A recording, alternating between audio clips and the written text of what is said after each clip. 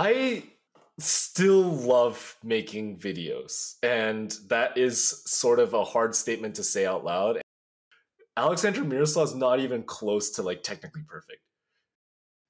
But this last injury was the first breaking point I think I've ever experienced. Welcome to another episode of the That's Not Real Climbing podcast. I'm your host, Ginny, and I'm excited to introduce my guest for today, Albert Oak. You may have seen Albert's old viral YouTube videos where he does deep dive analyses into great comp climbing beta break moments. Nowadays, he's spending more time as a speed climbing coach, as well as working on his own training.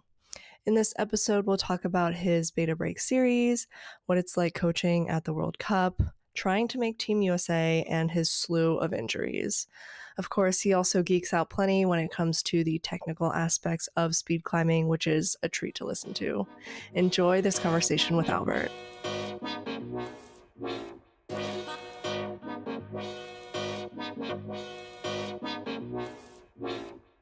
Okay. How are you on this fine holiday? I definitely just had an explosion session. That's kind of what I call whenever I go full tilt mode. I take 400 milligrams of caffeine and I just go until like all my fingers are exploded, and I try really hard. And then usually nothing actually productive happens, but I get to feel good about myself. Kind of, not really. Okay, so was it a good session or no? I can't tell. There was like very significant glimpses of hope where it's like, okay, if I am calm, cool, and collected, it will definitely be successful on my next speed run. But today was not that day. Okay, so not the best session.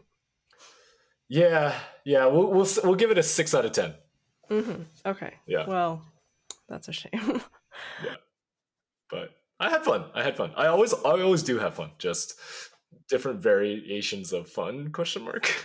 Yeah. Are you feeling like up to 100%?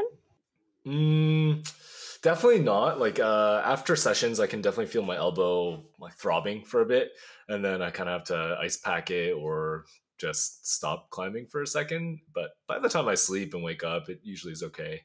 Take some of my favorite Advil. Right. Yeah. Yeah.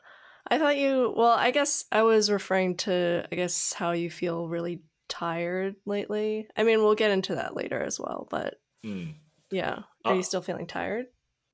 I may or may not have just woken up right before this for like a 20-minute crash nap, and now I feel a lot better. So okay, Awesome. Okay, great. Well, I'm really excited to get into this interview. I found you on YouTube a while ago, which we'll also talk about in a bit. But yeah, I'm sure you've been following climbing competitions for a while. So when did you start getting into watching climbing competitions, and what drew you to them?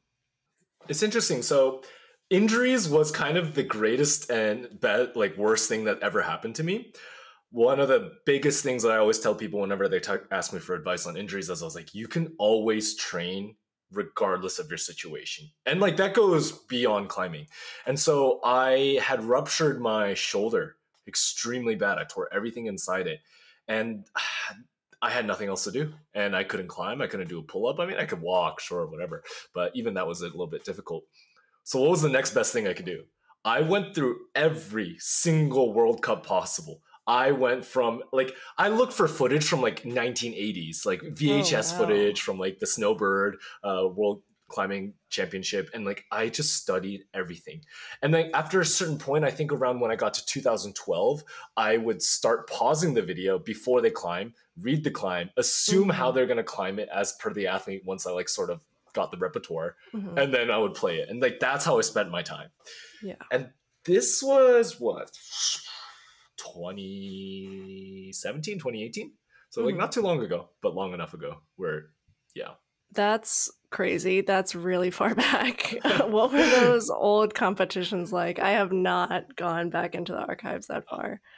I think if you are an extreme enthusiast for competition climbing, it's worth looking at how the style changed and sort of like making inferences of why styles changed. Some of the thing that's so simple is like when you look at 1980s climbing, nobody could really toe hook. Nobody could heel hook. Why? Because they're using shoes that are laces, right? And like they don't have like a heel cup. Now you have the S cup brand or the P3 heel system. I'm like, I don't even know. Like it gets like outrageous these days. But like, yeah, they wouldn't heel hook that much or toe hook that much. You don't see that. So it's like, oh, maybe the style changed because like technology also changed or like ability started changing, and that's when you start seeing like the progression and think about why it changed between all this dynamic style, which is kind of entertaining to think about and like hypothesize. And especially the athletes. So like in the background, Kim Jae-in, she's been around for everything. You can see how she adapted to all the changes and still was able to stay on top. And it's, I think that's more impressive than any of the other things I've seen. Yeah, when did she start climbing? Wow, she's been competing for like what, probably like what, 15 to 18 years. Like she was like doing youth comps at, I guess when she was what, 12, 13, probably. Yeah, obviously there's no footage of that, but like you can see her in 2012 versus 2022. It's like, whoa, she her style hasn't seriously changed, but like it's adapted. And it's like, yeah, she still is like elegant, lock off, graceful, whatever, but she can like throw herself now when she needs to, especially in this recent world champ. You can see her adaptation. I mean, I'm really surprised she came back. I had no idea that was going to happen. So that was pretty crazy to see. Yeah. She's kind of just like gotta be everyone's hero, right? Like there's Yeah. no brainer. Yeah. Yeah, for everyone. It's pretty Yeah. crazy. Is there like a, I mean, would you say that competition climbing has gotten better over the years, hopefully? I think it's been like following the trends that it should. I think, yeah, you get some experimental moments where like Myringen. I love Myringen. That is by far always my favorite comp. I'm kind of sad that it wasn't. Was it? It was gone this year, right? Uh, Am I crazy? I'm not certain. It feels so long ago now, but I know. yeah. Wait, what? But yeah, In what way is it experimental? they always showcase something unique where like they had the hand jam, they had the paddle in finals. They always do something like crazy or like the 180 turnouts, and they always love like testing something new and a new concept. I mean, I guess 2023 the trend is, all right, you're on a slab, you like 180 and then you reach out, which I love, like that you get to see experimental changes like that. In the beginning, I think there was just so much latching on to what outdoor climbing is. So yeah, like for like probably from 1980 until what, 2000, you saw like just static climbing. It was very like static. Don't cut your feet. If you have to, it's just to reset your feet and that's it.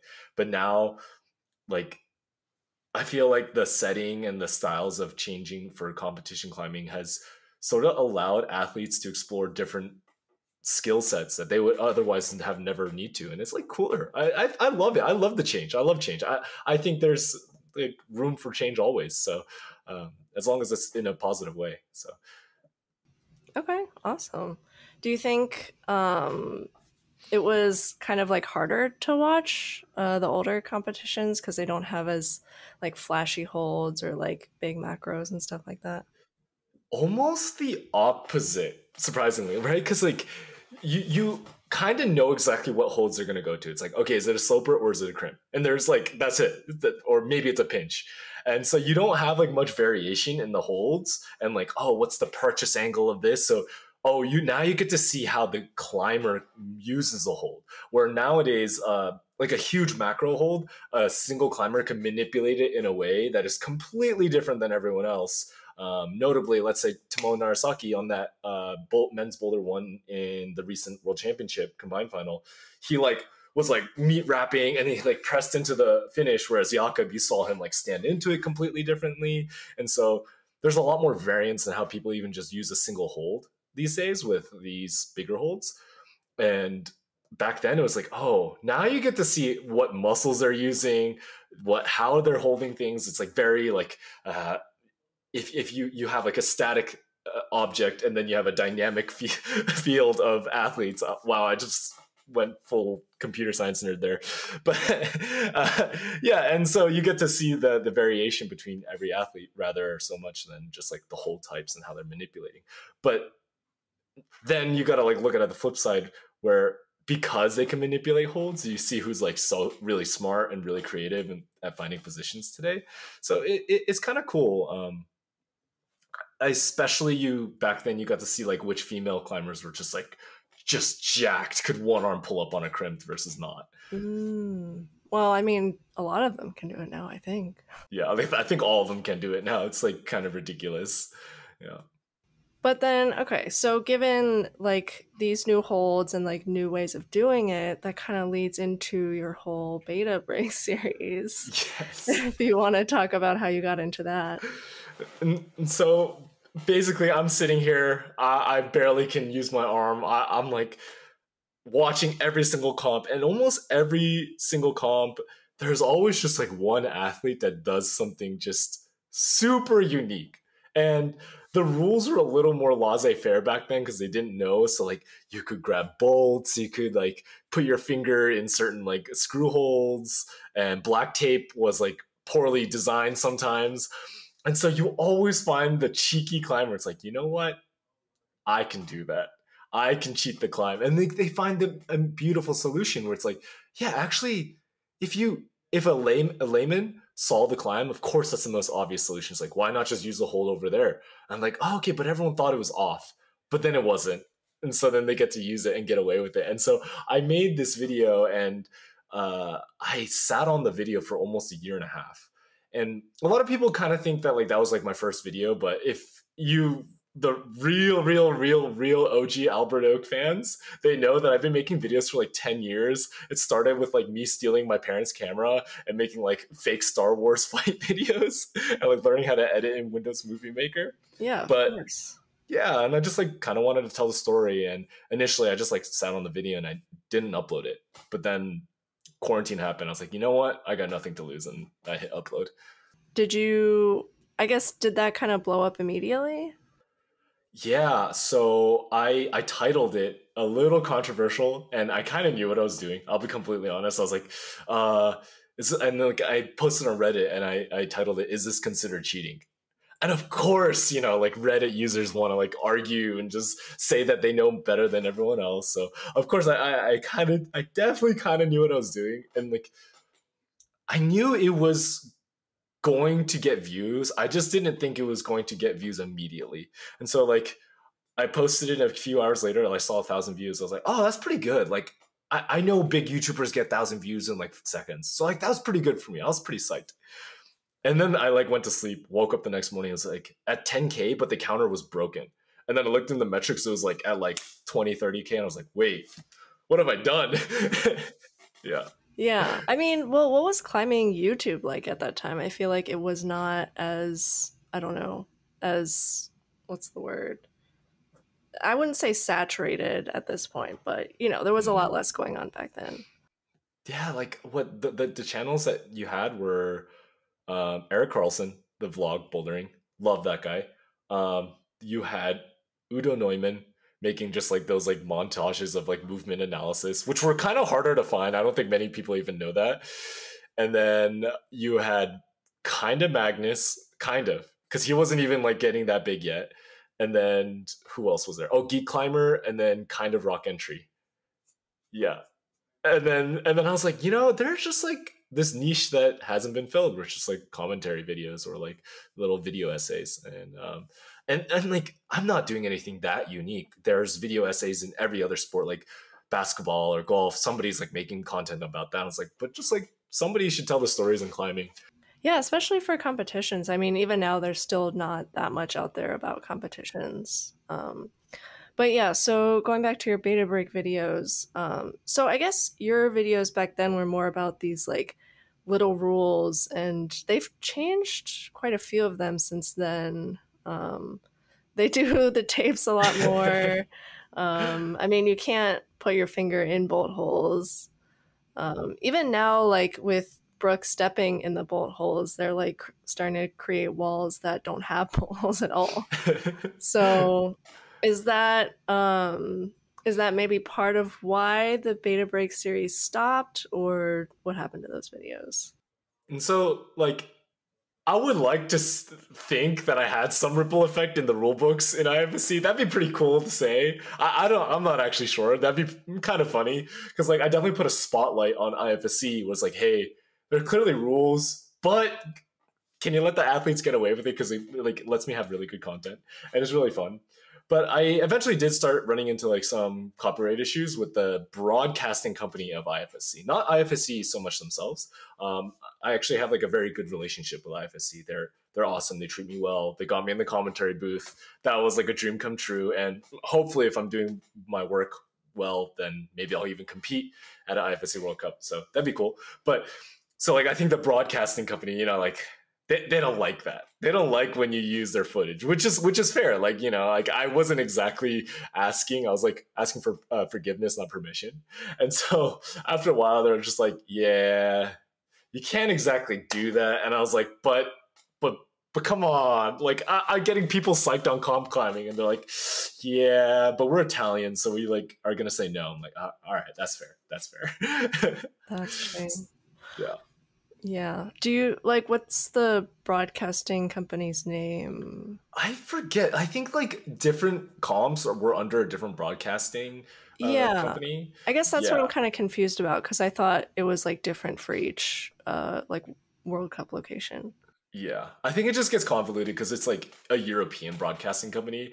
And like, yeah, okay, America has fair use laws and like commentary over it. It's like fine. But like they definitely like got mad. And I'm sure if I really wanted to, I could have just kept getting away with it and just be like, well, you can't take my video down because I'm commentating over it. But at the same time, I was like, you know, I'm gonna keep some good relations here. I'm gonna try my best, and like, it's not that big of a deal. I'm sure I can find different videos to make, and that's what I told myself. And obviously, like, I have not done that because it's been like almost 3 years since I've uploaded properly. Yeah, you knew that they were going to ask you to commentate one day, and you wanted to keep that relationship. Yeah. I didn't want to make them mad before I get to speak on their broadcast themselves. Yeah, of course. Yeah, how did you manage to, I guess, like speak on the broadcast? Like, do they just ask people who are standing around? It was definitely like I knew a person, the new person, the new person kind of chain of command, and I was able to like get in contact with Mac Room, and then so like normally I think like a non-finalist usually talks on the broadcast or something like that, and you know, every now and then make a few exceptions. And so I was fortunate to be one of those few exceptions, and hopefully I did a good job. I tried to, but I was also too excited to watch the comp itself. Fair. Yeah, no, it was really exciting to hear. I was surprised and excited to see that you were on. It was definitely a dream come true because initially I was like, okay, I'm not going to get injured. I'm going to make the team, then not make a final, and then be able to commentate. That obviously didn't happen, but then in a roundabout way, it like came true. So I was like, oh, you know, everything happens for a reason. Yeah, yeah, you made it there, and that's what matters. Do you ever plan on returning to video making? I still love making videos, and that is sort of a hard statement to say out loud, and for a lot of people I'm sure to believe, because they're like, oh, well, then why aren't you making videos? I'm like, but I'm sure as you are now a content creator can relate that like it's hard. It is very It does hard. work, yeah. Yeah, it is a full-time job, and at the rate I was doing it, it was not sustainable. If I want to train and work and make videos and have a social life and coach people, how can one person do that? And like, I'm already cutting back sleep as it is. I'm already like, you know, eating while standing up. Like, that is not healthy, right? So I'm sure there's going to be a time and place for that. I I have like a Google document with over 200 video ideas that I could love to pick up, and I don't know. It's something that is always like in my soul, in my heart. I love creating, but I just don't know when, and I'm sure there'll be a right time. Last night or 2 days ago, I did make a really fun meme on Instagram. I saw So that. you know, so like every now and then, I just got to put something out in the world for the world to enjoy. Maybe shorter form content, but yeah, I would like to explore different topics. I wanted to make some documentaries. I was even in the midst of making a documentary about the snowbird world championship, which is in Utah. And that was like the first climbing world championship that was like ever officially a thing. And all the legends are already in town. Like Boone Speed's here. Like I can like talk to like half of the people that were at the comp, and I want to ask them what parties did they do, like what was the after party like, and like these kind of questions, and see like a little fun side of the story. But in due time, I'm sure. Yeah. Have you been to after parties at the World Cups you've been to? I've been to the Salt Lake City after party at. Crazy enough, it's Boone Speed's factory for grasshopper boards. So like full circle, I'm sure he was hosting an after party after when he was at the World Cups, and then he's able to pass on the torch. And I like went out to some of the bars and clubs and after Chamonix to like hang out with some of the athletes. But like it's difficult because like as a coach, I'm trying to hang out and have fun, but like I'm like, okay, what can my athlete do like the whole time? I think the day after speed qualies in Chamonix, I was down at the bars and like everyone else is getting drunk. And so one of my athletes had made finals, and I'm there studying on my phone the whole time, like a half drinking beer in my hand. Like scrubbing and like analyzing. And like one of the French athletes comes like, what's so important that you're doing right now instead of having fun? I'm like, you don't understand. My mind is not here right now. I am thinking about what's next. Like I would like to party and like relax, but like I can't do that. That's like not who I am. Yeah. Well, I'm surprised that other athletes would be there, because wouldn't they also have to be preparing for the next day? I think it was the majority of the athletes who hadn't made finals. So yeah, I guess like only 16 people were, or 32 on both sides of the bracket. So like, yeah, those people were comfortably sleeping, but I'm like, I'm there plugging in everything. It's like, all right, I gotta figure it out. I gotta like figure what's the next step. Yeah. Well, Yeah. that's exactly what you want from a coach. So Yeah. I think if I make a World Cup, I'm gonna tell all my athletes like, "Yo, look, I'm sorry, I'm gonna go party. Bye. You're on your own for this one time." oof, okay. Yeah, They might be just helping on your downfall then. yeah. And I'm like, guys, just let me have this one time. Yeah. Okay. All right. So, I guess moving into like the coaching and speed climbing stuff, what first drew you to speed climbing? When I was in high school, I was a pretty prominent 110-meter hurdler. Um, I think like there's like some records there that you can find my name on the internet somewhere, but like I was definitely above average fast. I think if the trajectory was still consistent, I probably would have ran track in college and maybe beyond. And I loved it. Like I am like a short distance athlete, and hurdles was interesting because I didn't have a coach, and the coach didn't really care about me because in the 100-meter itself, I was not fast. But in the 110-meter hurdle, I was faster than the others because my form was so good.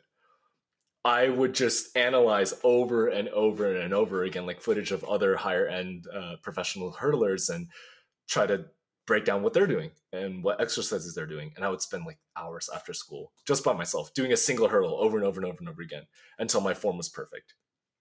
And so I was able to keep my like slower end 100-meter speed, but like never lose speed because my hurdling was so accurate. And so of course, I stopped hurdling, and like my whole life unraveled, went to university and whatever. But I start climbing, and then what's like the next best thing to hurdles? Speed climbing, because this is just vertical hurdles. You're just yeah. And I initially never had an access to a speed wall. I was coaching in Grapevine, Texas, and they had like a 10-meter, but it was just like it was like kind of like scuffed. Like it was not like it was borderline dangerous, at least by the time I was using it. And so I was in Colorado for a couple years working, and I got back to Houston, and they have a speed wall there. I'm like, of course, this is it. Like, and on my birthday in January 10th, I was like, well, this is time to do it. I have to now, or else I'm gonna regret not doing it. And thus began the journey. And you can see a direct correlation of when my video stopped and when I started speed climbing. Oh, really? Okay. Yeah, they like go hand in hand because like you just can't do all 5 things in the world. Yeah. So okay, interesting. So I mean, you didn't start out as a speed climber because you didn't have access to a wall. Did you like know that you still wanted to do speed climbing even though you had just started climbing? absolutely. So I started top rope. I was a top rope hero, then transitioned into lead slash boulder. And I even went to a few bouldering open nationals, 2018, 2021. Yeah. And like tried pretty hard, got absolutely dunked. Those boulders are so hard. Like if anyone's like, oh, I bet I could do that, and it's like, no, trust me, you cannot. They're beyond, like, even just the qualifiers of a US national round is just insane. Like the easiest boulder there is a comp style V9. And so I kind of knew that, like, okay, look, I didn't start climbing when I was 6. I'm never going to have the tendon strength. I'm never going to have like the skill sets. Like I can gain strength, sure, but it's always going to be harder for me to ever be at that top level of bouldering. But like speed, you just need to know a pattern very, very, very, very well. Have strong legs and strong arms. I'm like, okay, I got strong legs. I can just do some weighted pull-ups and get stronger arms eventually. And so that's kind of why I knew it. It's just when I didn't have access to a speed wall was the only reason why I couldn't get on the speed wall. Yeah, access to a speed walls is a lot harder than a lot of people would think. It is so hard. Yeah. I would still really want to try it, and I just have never gotten the opportunity to find one. Yeah. I think there's like one in Reno and What? come to Salt Lake. Yeah. Reno? Why? Yeah. I don't know. I think there's one at the Mesa Rim there. I didn't even know there was a Mesa Rim there. That's insane. Yeah. Okay. Or you can just come to Salt Lake and then come to my Thursday class at 6:30 p.m. Oh, you teach a class. Yes. Okay. I mean, I might. I might. I'll have to hit you up for that. It is so hard to find a speed wall. Is it ever like, even if a place has a speed wall, is it ever like busy and you have to like wait for people to get on? I would say busy, no. Insurance liability, very difficult to manage. I think it's no longer, but Dallas was probably the only speed wall in America that wasn't like locked up. Oh, seriously? Yeah. So they're all locked up. Yeah, they're usually all locked up. You either need to call in advance or have like a coach call in for you, be like, yo, my athlete's gonna come and they're gonna train on it. Like, let them do it. They're training for a national cup, but it's hard to access it. Yeah. Yeah. So then how do you even train for it? Do you need to have like a legitimate reason, like I'm trying to be in a World Cup to like get on the wall? For a lot of gyms, kind of, yeah. And like, I've heard of some gyms even charging like $50 an hour just to use it. But it does make sense because it is a huge insurance liability. It's an auto belay. Huge accidents happen with auto belays, and it's going to be the tallest auto belay in the gym usually. So yeah, I've like heard some horror stories. Even like one of the athletes I help coach online, he didn't clip in and fell and shattered everything.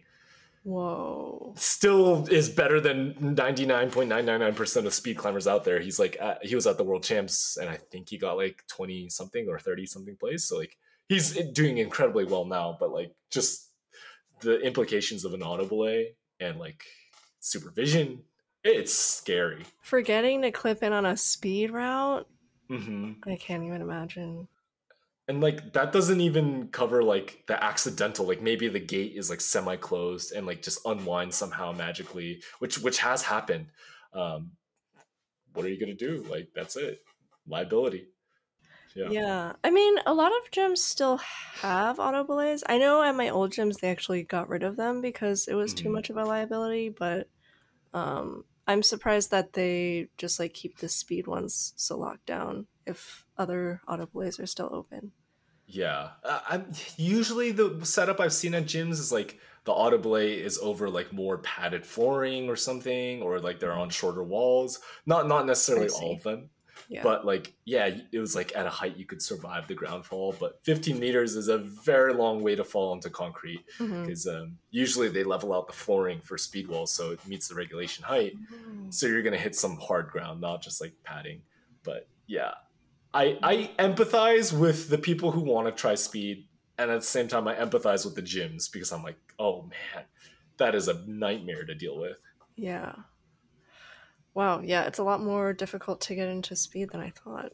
Yeah, I want to say that the gym that I started speed climbing at, like there was a no clip accident, like twice that happened.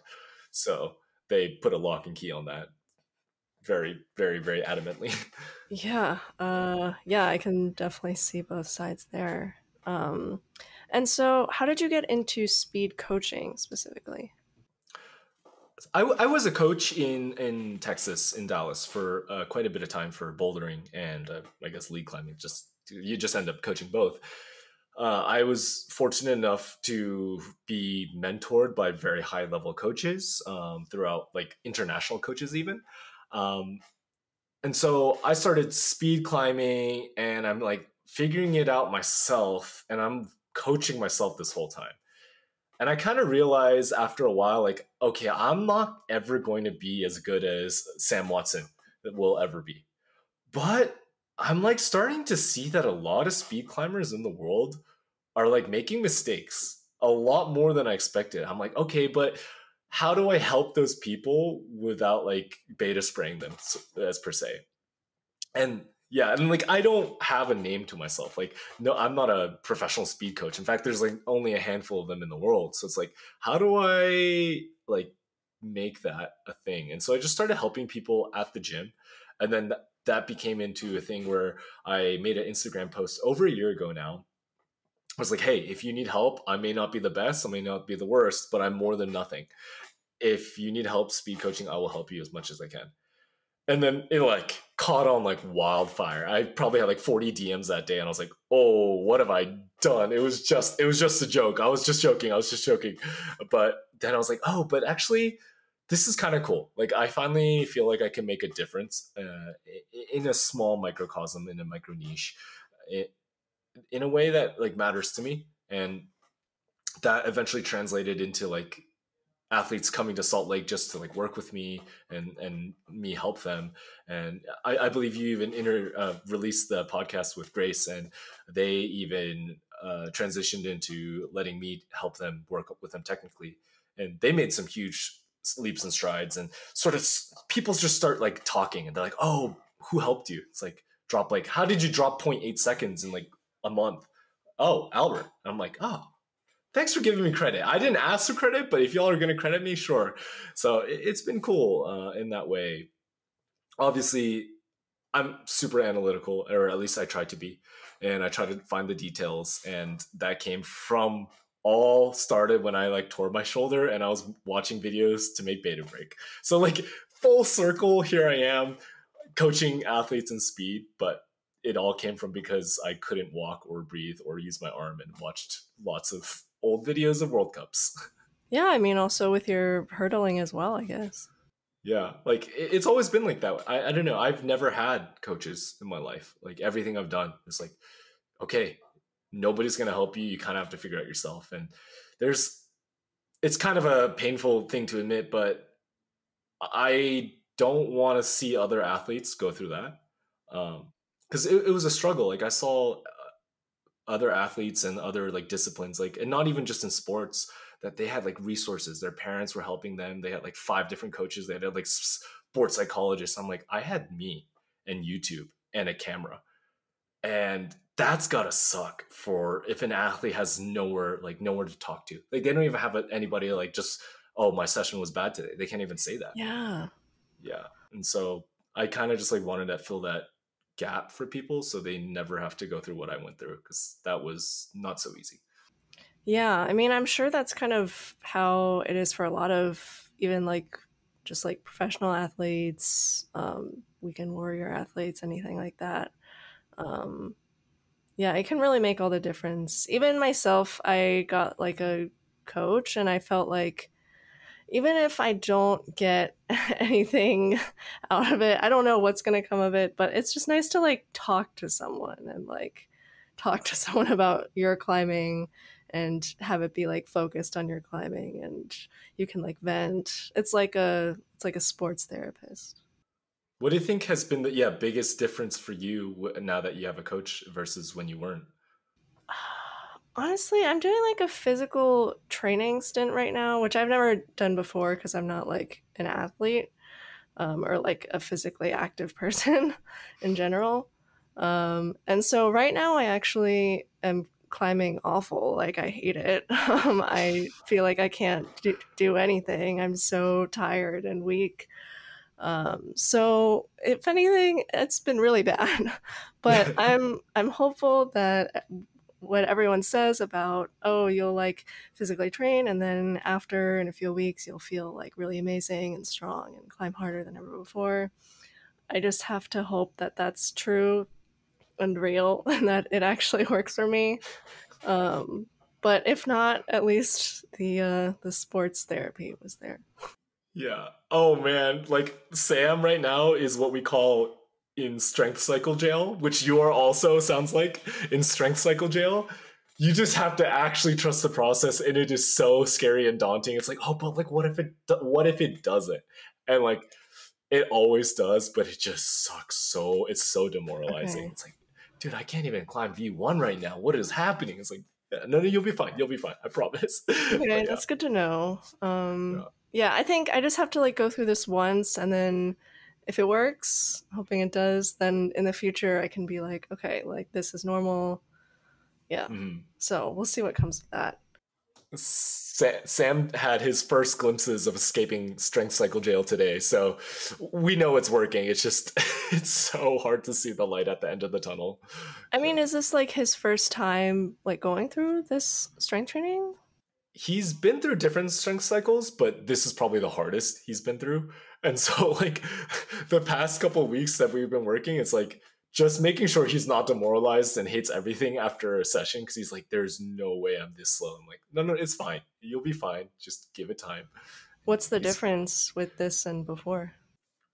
It's just focusing a lot on making the movements very strict and very like deliberate. So I'm sure his like nervous system and central nervous system is being taxed and his muscles are being taxed. So his coordination feels off on the wall and Yeah. yeah, that's probably like the biggest feeling, right? Yeah, it's Yes, everything. yeah. Oh my god. Okay. Well, I Like feel better now just talking about it, so that's good. yeah.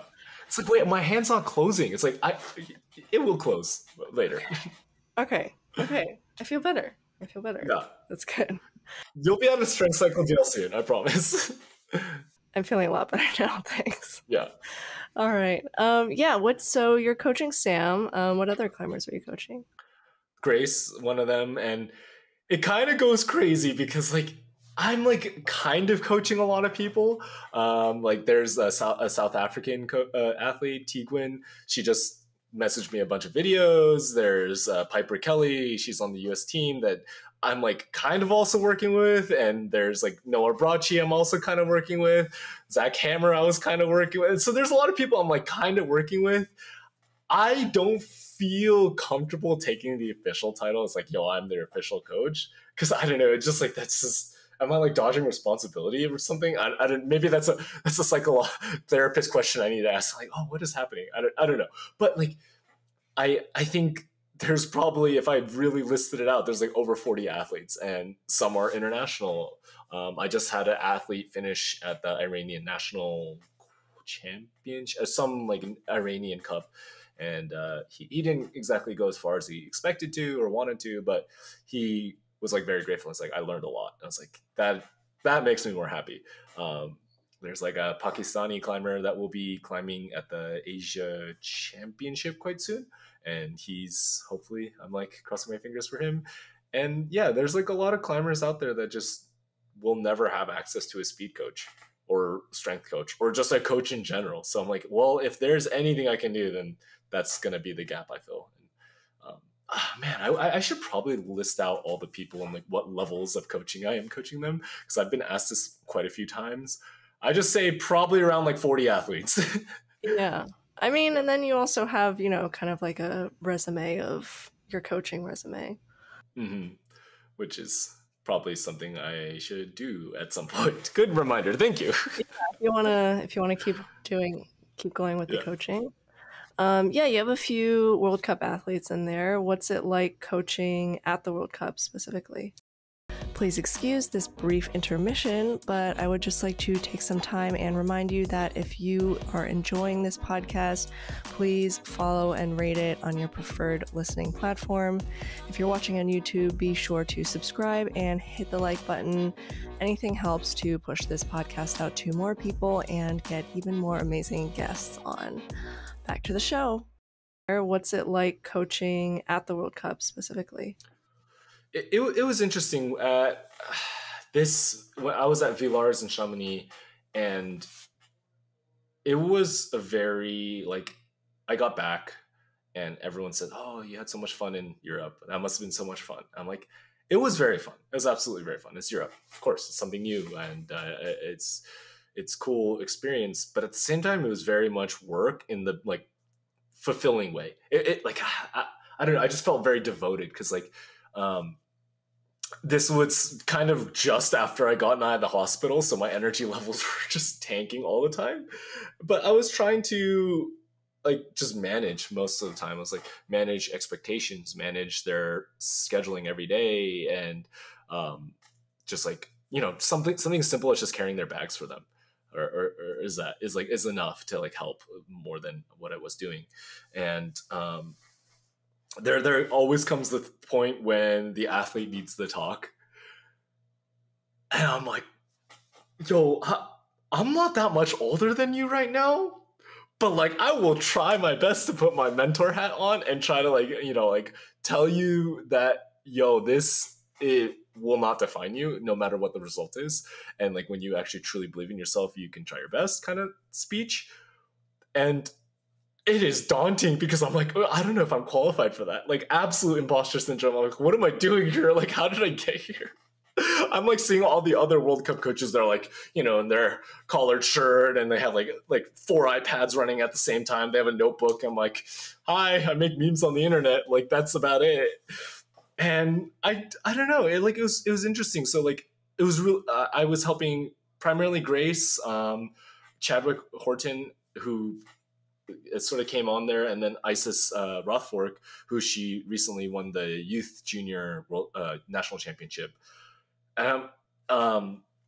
Grace ran their comp PR, and it was a hard wall to do that on because the wall's very slippery for the Tomoe skip. Chadwick also almost broke sub 7 for the first time in his life, but ran his all-time PR that time.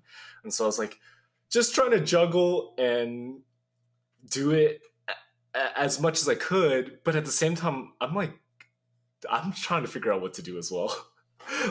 I think all the other coaches there, they have done this, been there, done that several times. They're comfortable, they're relaxed. I'm there biting my nails. I'm freaking out. I'm screaming louder than everyone else. And at the same time, I'm like, oh, I could be an athlete, or I want to have fun. I want to go party. I want to go hang out with some people. But and it's oh no, I should take this seriously. I have to take this seriously. That's my duty.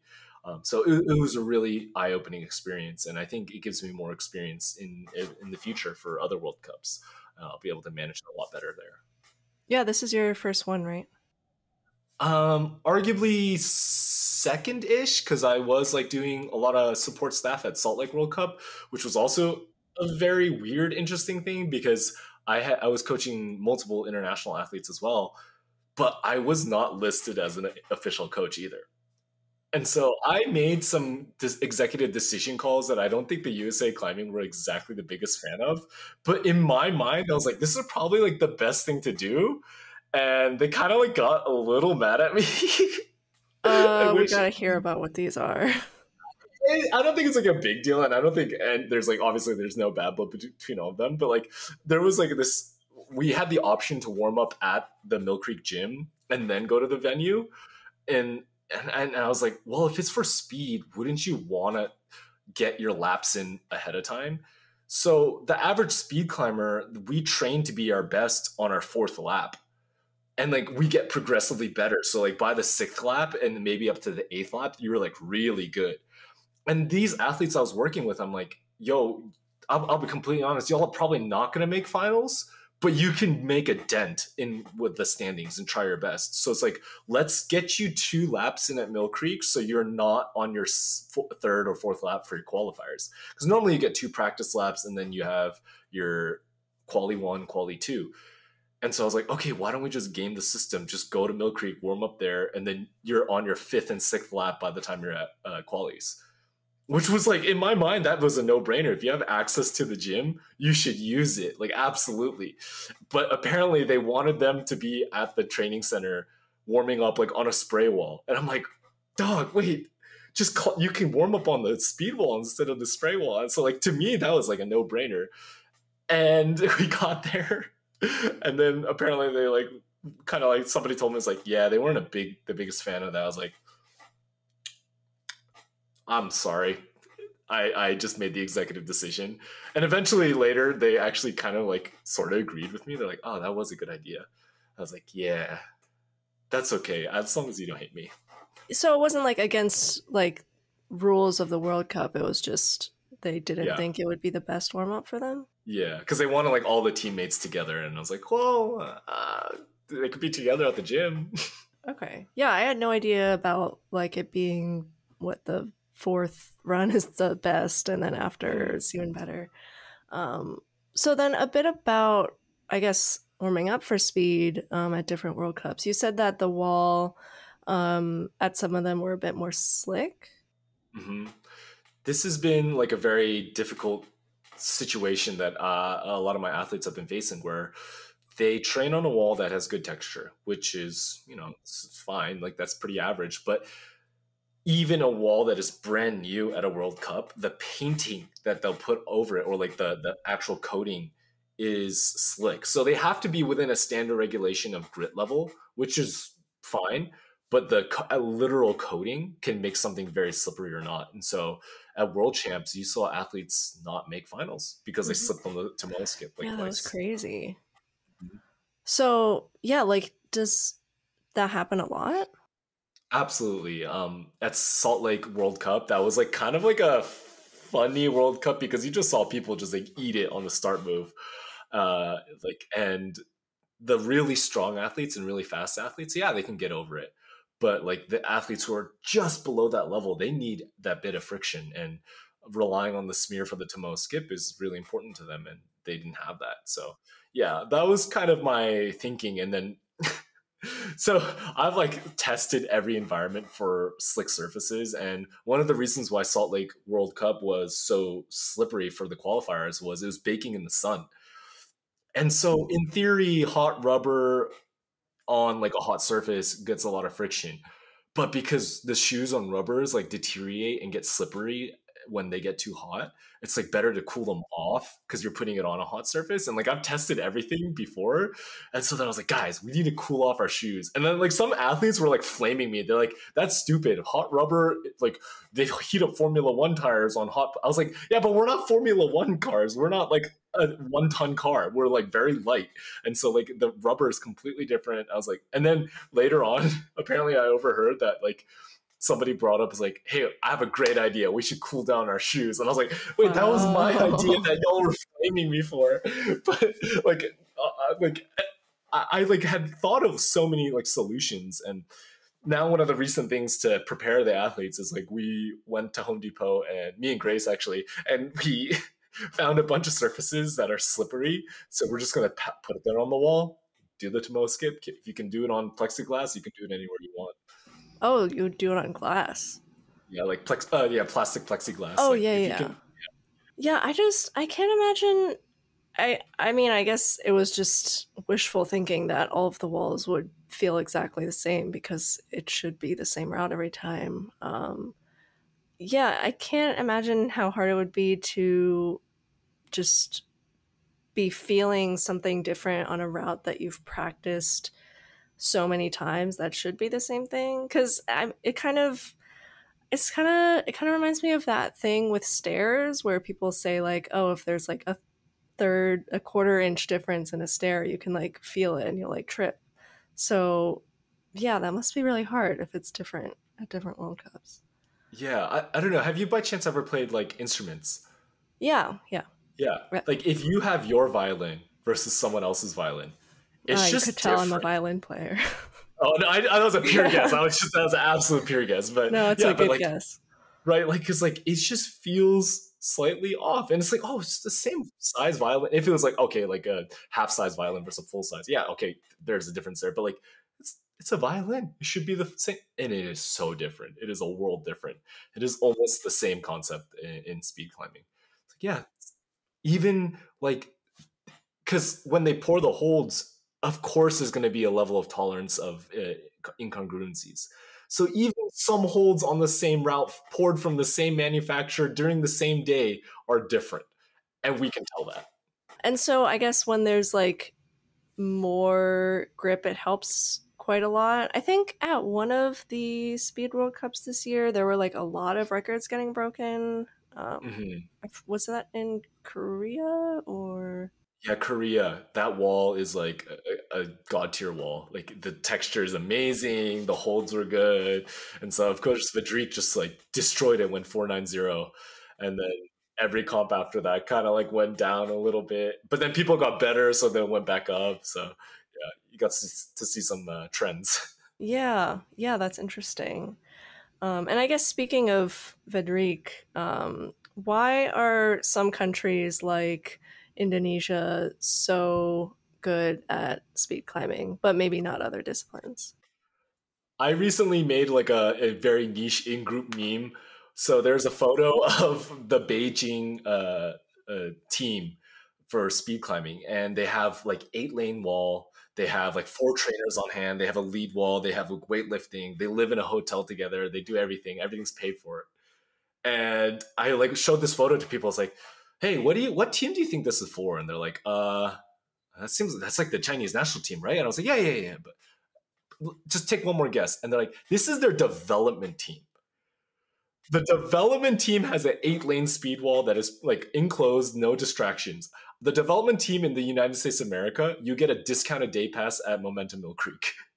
And so that is the level of resources put into the sport by the federation and the nation.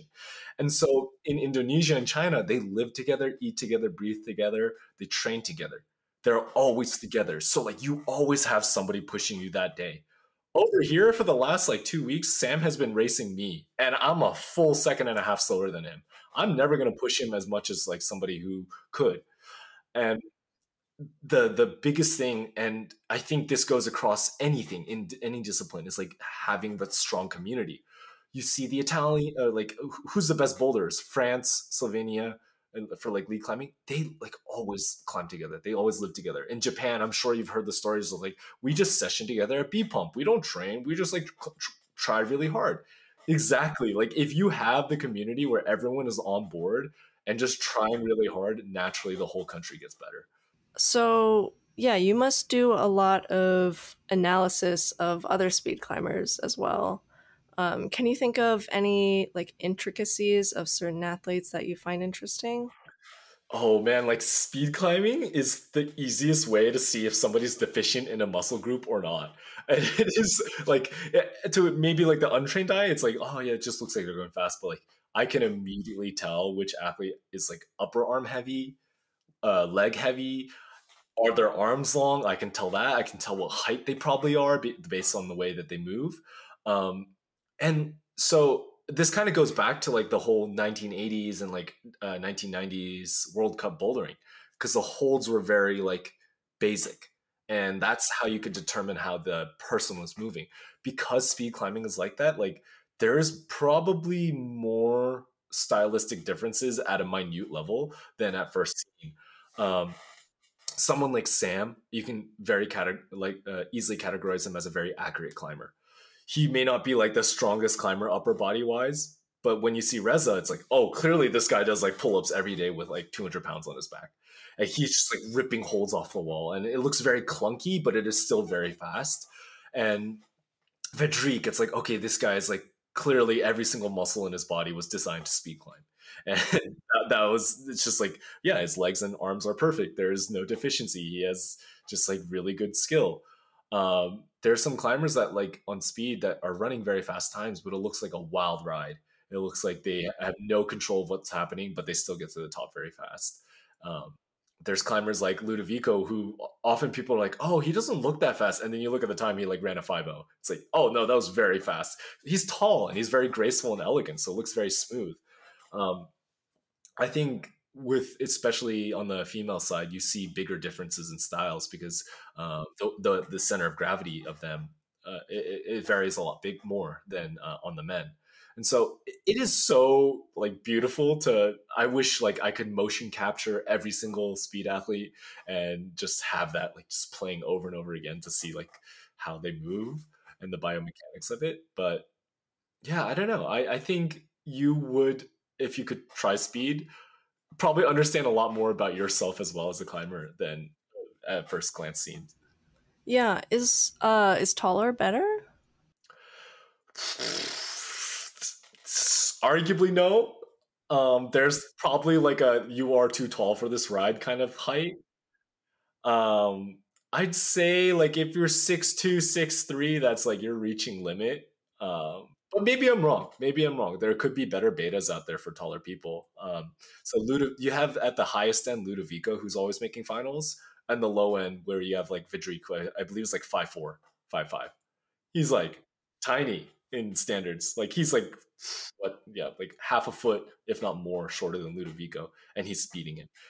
I'd say like from just the biomechanics standpoint, you see the fastest sprinters in the world for the first 60 meters are all very short. And then the tall guys take over after that. Usain Bolt, he was criticized, oh, he starts slow, but he's always going to beat you later on. And so since speed is such a short race, you don't have time to build up speed.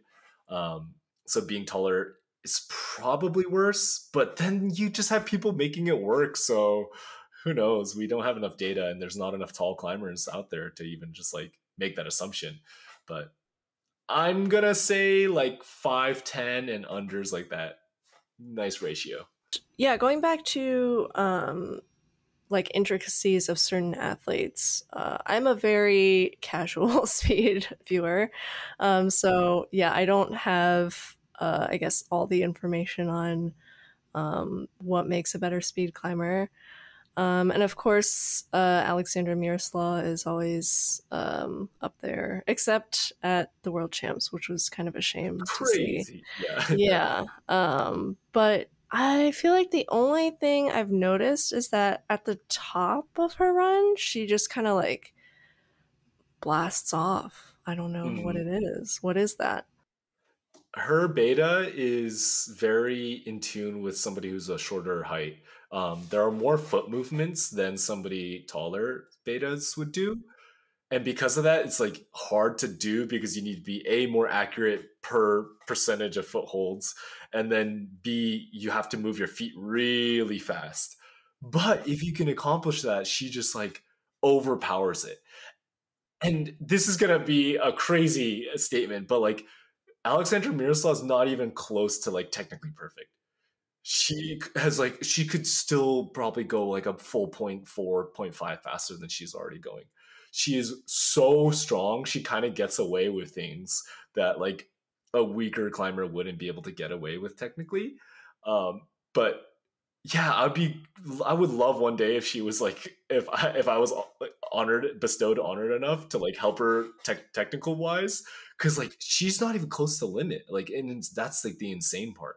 Like she could go even faster. So I'm honestly like terrified for the rest of the athletes. I was like, yo, she's gonna run 5'8", and you're not gonna know what's coming, and it's just a matter of time until either she figures that out or adapts to that. Exciting. I hope she'll see this one day and I don't know, call you up. But yeah, I mean, she's an insane climber regardless. She's faster than me by a mile, so I got work to do. Yeah, and huge upset for her at the World Champs. I mean, I'm sure she'll make it in eventually.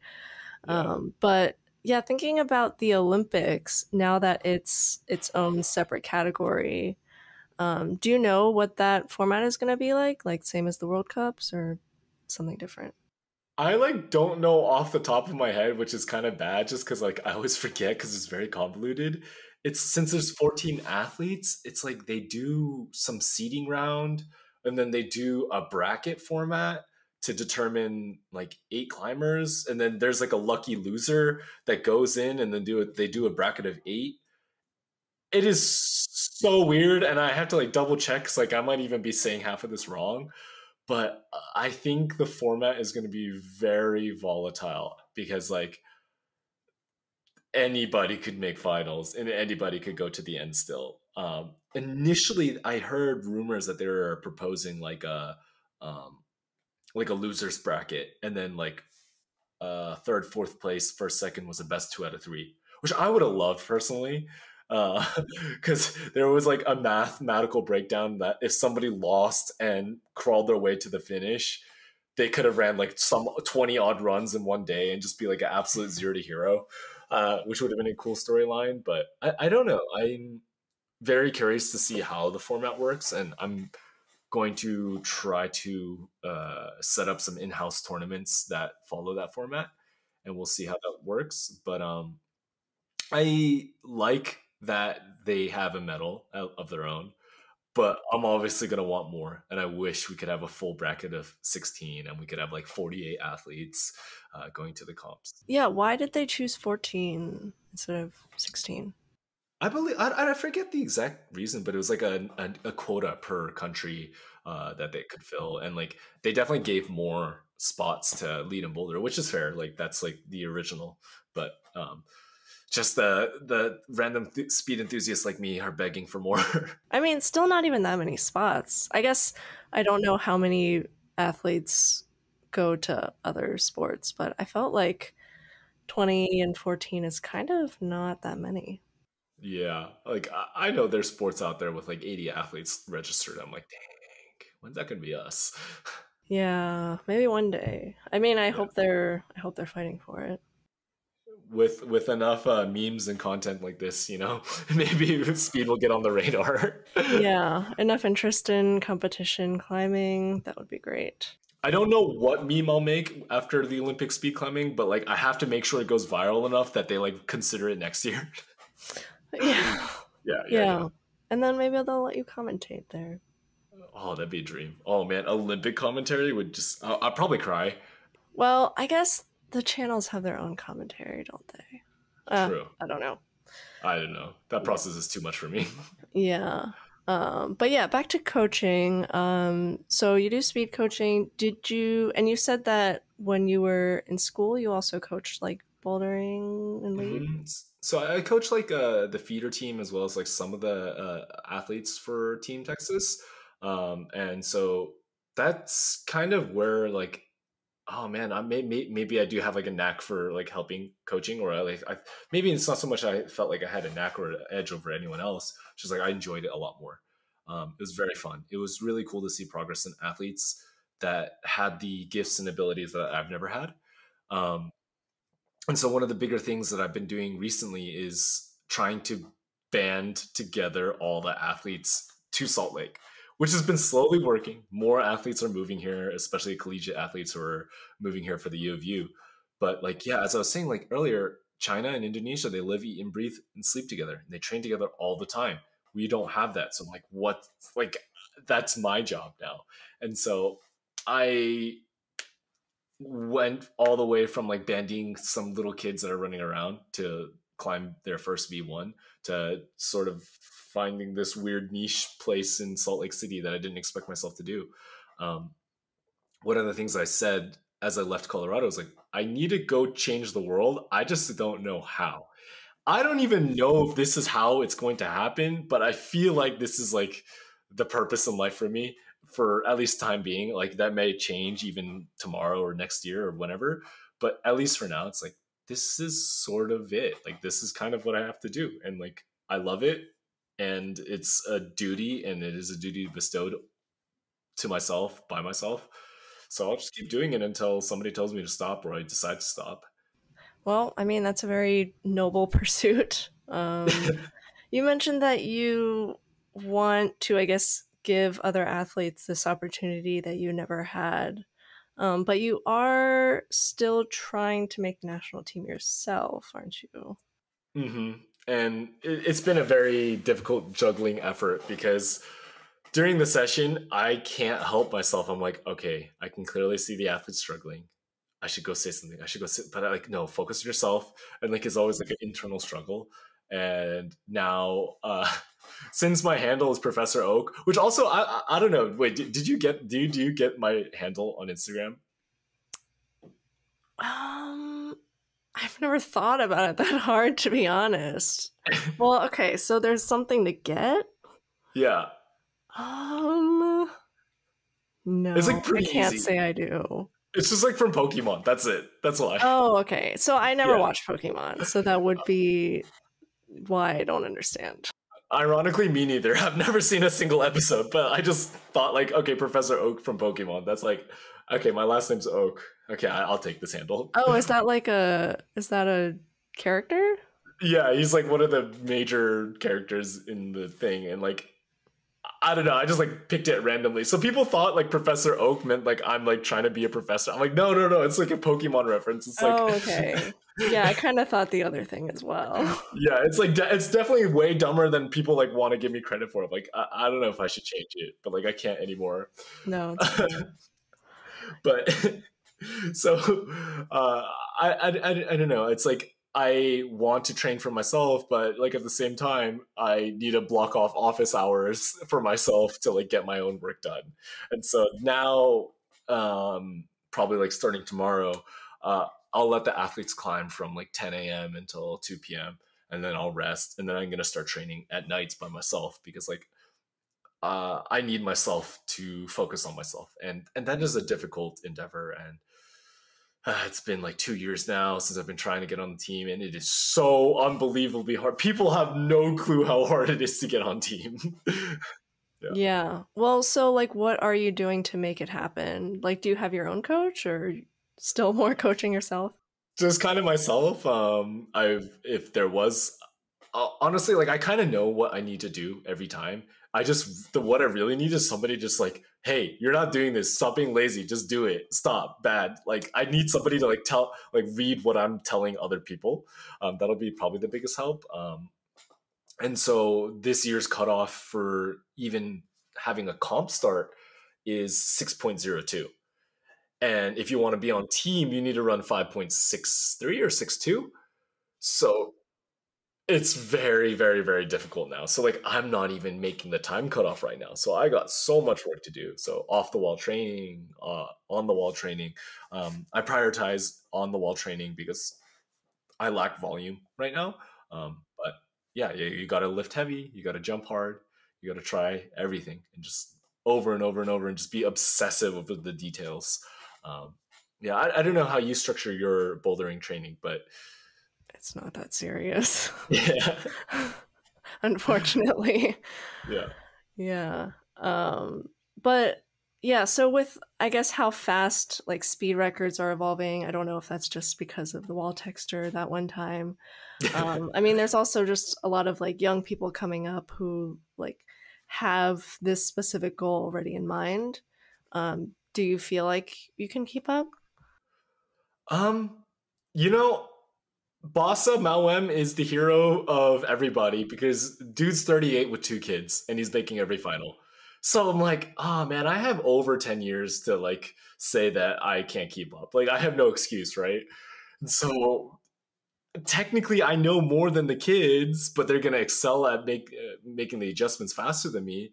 But it is just so hard. Like every week, there's some new sub 6 climber in the world, and I'm like, dude, y'all need to stop. It's getting a little out of hand, and somebody's breaking a PR, somebody's getting close to sub 5, and it gets hard to keep up. But I feel like that's kind of what makes it more fun because um, yeah, if everybody was bad and you got to be the best, would that be something you want in your life? I don't know. Like I want a challenge, yeah, and so I get to be from the bottom, crawling my way up to there. I don't think I would ever be at the level where I would win a World Cup ever. That's being brutally honest with the amount of time I have and like the mental fortitude and strength and health. Um, but to be at the level where it's like very competitive, I think it's possible. I just need some time. Yeah, fair. Yeah, you have some time. And yeah, you brought up Basa Mawem. He also had a really bad injury that he came back from. So it's good to see him competing again. That's nice. And I guess speaking of injuries, you've also had your fair share of injuries. I'm the poster child of getting in the hospital and just dying. Yeah. How, yeah. So what kind of injuries have you dealt with? Just like from childhood to now.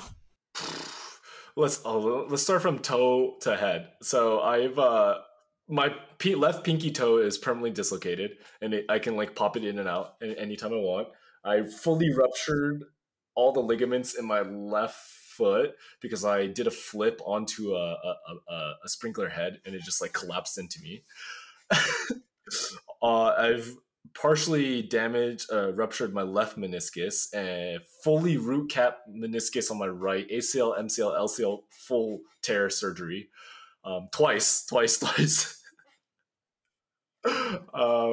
And then I've had shoulder surgery where I tore 3 out of 4 rotator cuff muscles, like slap tear, Bankart lesion, like full labral tear, like full 9 yards.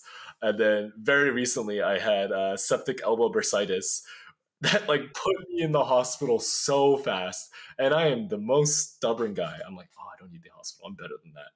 But Yeah. Are all these climbing related or none of these? the crazy thing is, like, almost none of them are climbing related. It's just like by proxy life things. Or it's like, there is no way I got that unlucky, especially with the septic bursitis. I was like, I didn't do anything abnormal that day. Mhm. And Yeah, then how did that happen again? I don't know. Like, I definitely bumped my elbow, but I do that every session. I'm sure every climber does. And then about 2 hours later, I was like, oh, my elbow's kind of fat. Oh, it's swollen. Oh, that's not normal. And then 6 hours later, I was like shivering. My like organs were collapsing. I was like, guys, I think this is not good. I was stubborn and I held out going to the hospital for about like 3 days. And Holy crap, 3 days.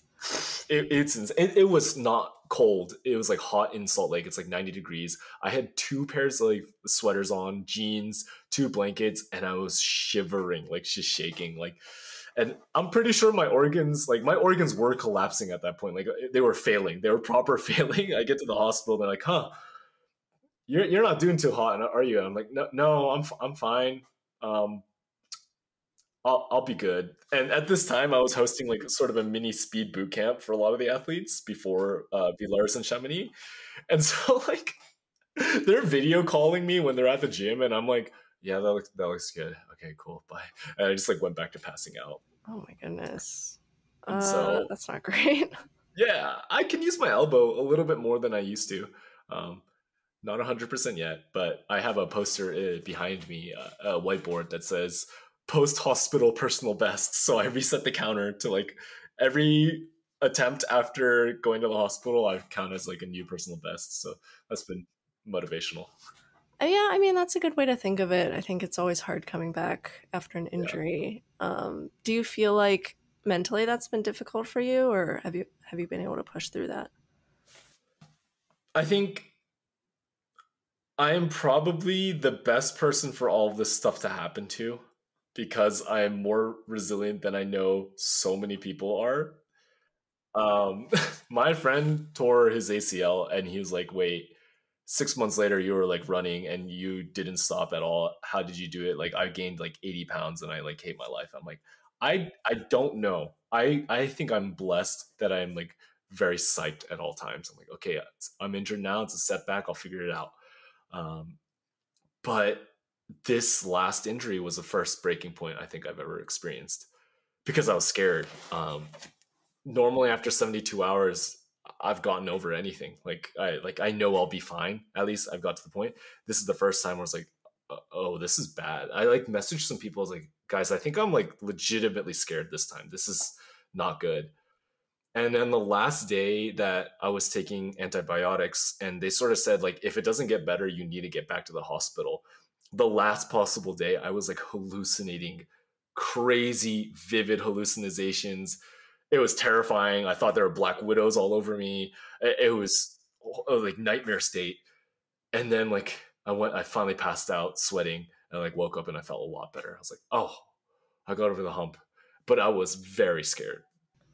Oh, so you didn't go back to the hospital? I didn't go back to the hospital, and then like the antibiotics finally worked their course. But yeah, and then recently, like because the antibiotics like just this like military grade, like will kill anything. But antibiotics, like I'm so fatigued. I was saying before, I took a nap before this interview because I just crash, and mentally for me that's more hard because I'm known as like, all right, this guy's definitely on crack. He's the crackhead, like at the gym, just going 24/7. But I don't have that energy anymore, and it's kind of hard to accept that uh, because that not only takes away from myself, but my ability to help others, and I think that gets me more frustrated.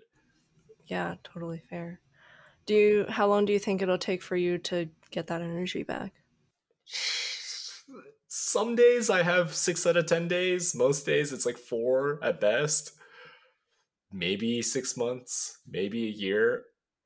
That's pretty much what everything online says and what other doctor professionals have told me. And they're like, yeah, it takes a long time with that antibiotic specifically. Because, yeah, this antibiotic is like nothing, like this is one of the most serious antibiotics you could ever be prescribed. So it's like, yeah, you're in it for the long haul. Good luck. Just take caffeine. And so that's what I've been doing. Oh my gosh. Yeah, I mean for sepsis, that's Yeah. not good. Yeah. I mean, hopefully you'll get better soon, get that energy back. Yeah. I think yeah, that's crazy. But I guess maybe once you actually get that energy back, maybe it's like that training deficit energy thing that you were talking about. So in 6 Yeah. months, you'll get those gains. Yeah. So like you and Sam may be in strength cycle jail, but like I'm in dying of fatigue jail, and then once I'm unleashed, it's over. Yeah, Everyone better be it's over scared. for everyone. Yeah. Yeah, yeah, yeah, You'll make the team and everything.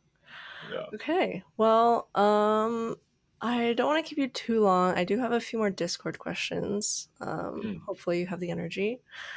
Yeah, first one. What do you feel stops more people from getting into speed climbing? Lack of introduction events, training, walls. Is that the main thing? Or do you think it's also Yeah. like interest? Um, I feel like a lot more people are interested in it. Like, man, when I'm at the gym, I see so many people like watching, and like I can kind of tell that they want to try it, but like they're intimidated. Intimidation is probably the biggest one, but the access is just hard, and that's kind of just gonna be an America thing. Like in Europe, they're not clipped up at all. Like you can just walk up and use it because like they trust Oh, people will clip really? in and be smart. So it is a very much America thing. So I'm assuming most of the viewers are American, but like yeah, that is a very America problem that like personally I can't do much to fix. I have my class on Thursdays that like is open for anyone because the instructor's present, but like legally it is so hard. I think the best thing is if you're interested and you can't get access is to either a message me and I'll try to talk to like the gym manager because I probably have know somebody that knows them that can like give a pass or something, or just like be really nice and talk to the gym managers and be like, hey, I'm very interested, but I'm not a professional. We'll see where it goes. Yeah. All right. Yeah, hopefully, I don't know. I mean, so few gyms have it too, just like wall height and everything. Yeah. Yeah. Okay.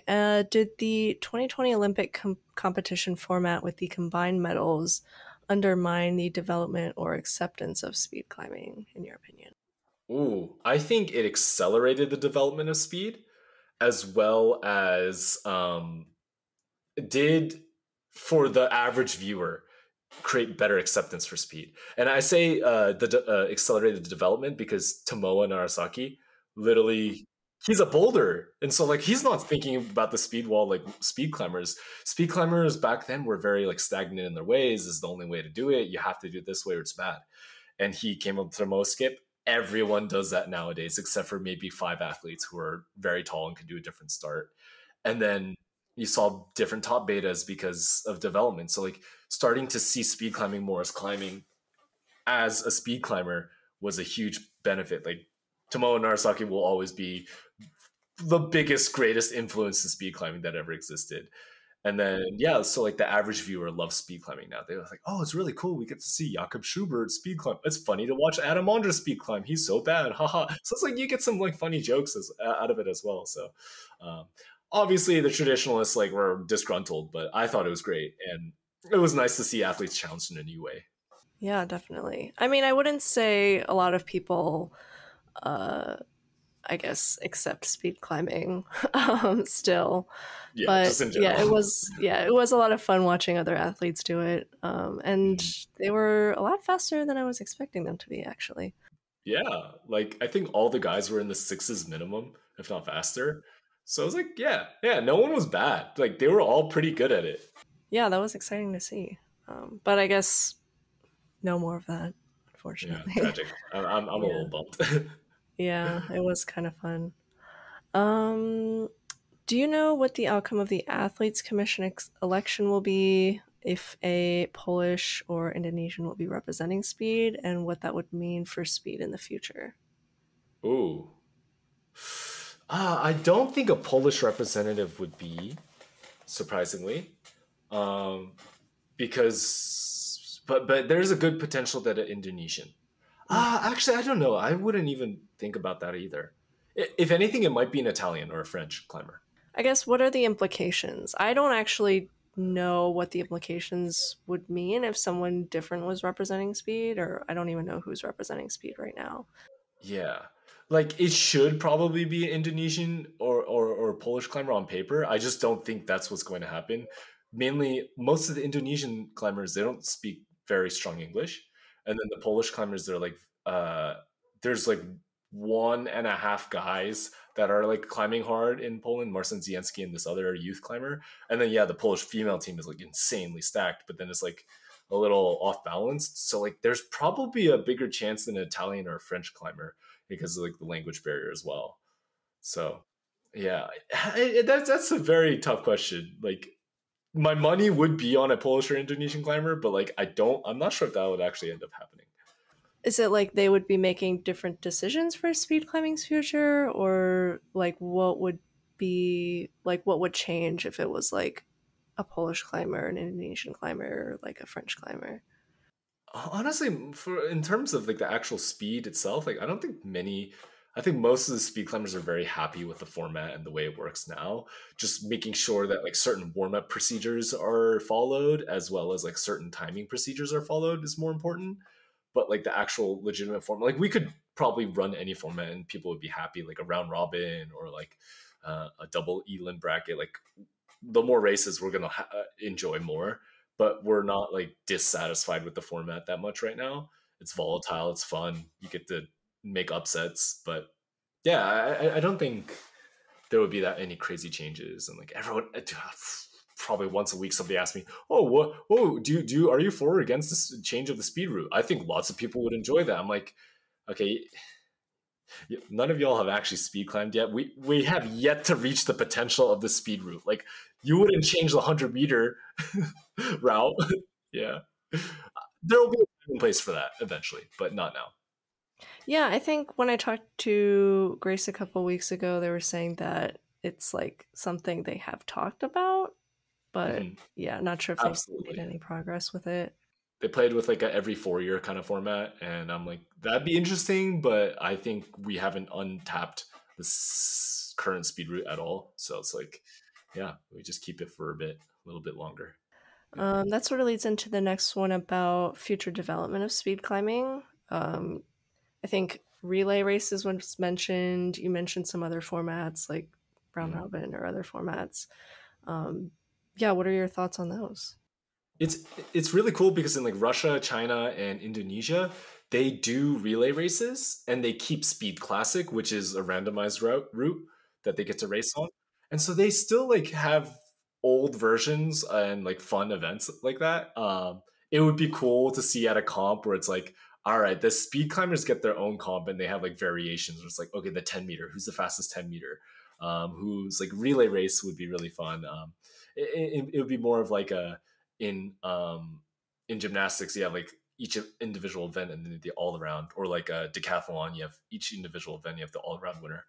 That could be something kind of interesting to play with. Like, who's the best true speed climber at everything? Maybe they have an A route, a B route. Um, who knows? Like, I would love to see it. I don't know where my place in any of those decisions would be, but if I have any influence, I will try to make my voice loud and clear with being in favor of those changes. How does relay work with like clipping in and stuff?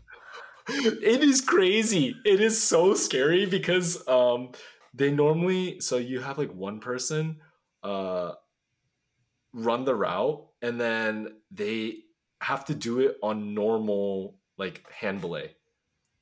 Oh. It's just the first person, and the first person gets like lowered insanely fast Oh, because that's terrifying. the second they finish, the second person goes, and then the next person is on auto belay, and then they go up again. Oh, that's terrible. Yeah. That's so scary.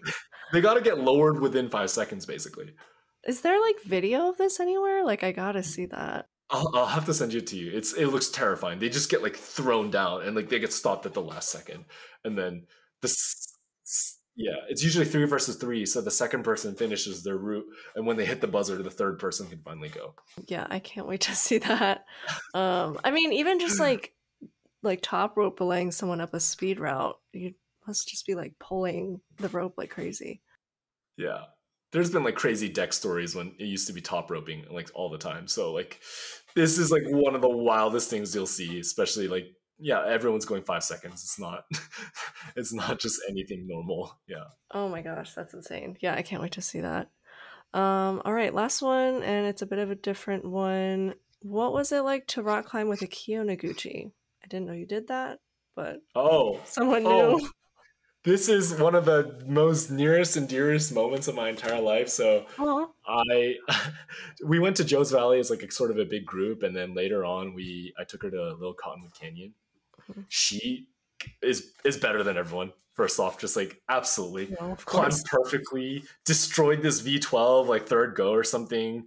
It's pretty hard to flash like every V8 we touched, and she's always just sitting down and watching the climbs and like just learning and just like looking at the rock and just staring and staring and staring. She's always like, you can tell she's like the gears are turning. But the most important moment that came out of all of that was on the drive down to from Little Cottonwood Canyon back to the city. It is gorgeous, and there's a certain turn that like opens up and you see like the whole city, and it is the most gorgeous valley. And I have a sunroof. And then I was like, "Hey, Akio, like, let's play a song." And then we ended up picking "Dancing Queen" by ABBA. I opened the sunroof, and like, I think she kind of just like understood the assignment. She like got out of the sunroof and just like did this in the wind, and like I'm slowing down, and she sees the beautiful valley. And I think she even put it at the very end of one of her vlogs, that very scene. And I knew what that scene meant. Like, I don't think other people knew the context, but I was like, that was kind of beautiful, because in Japan, you aren't allowed to climb outdoors if you're on the team during the season, because it's legal liability or insurance liability, because you can get hurt. And so she's gone to all these World Cups. This is the first one she's gone as a spectator and could go outdoors. And I don't know, I like to think in my mind that like that was like the culmination, that like, she's the dancing queen, and she got to dance one last time. And spread her wings, and it was really wholesome and beautiful. And I was like, I will remember this for the rest of my life. Oh, that's really sweet. How did you like get in contact with her anyway? It was like definitely a friend of a friend kind of thing, and they like contacted me to contact her, and then she contacted me through them, and then like it worked out because like I know a little Japanese, and like I could know the area well and can communicate, and I was somebody that like she could trust, and it all worked out well. And apparently Tomoa said he liked my photos, and I'm no photographer, so I was like, good job, thanks. I pressed the button. I had no clue what I was doing. I don't know any of these settings. And so it was a dream come true. Oh, okay. Well, that's really nice. Good note to end on. Well, I think that was all the questions then. Thank you so much for joining me. Anything you want to shout out or let people know where they can find you? There's this podcast called That's Not Real Climbing Podcast. No, I mean, I have an Instagram and a YouTube channel, but Follow me, don't follow me. I don't really care. I'm not so much.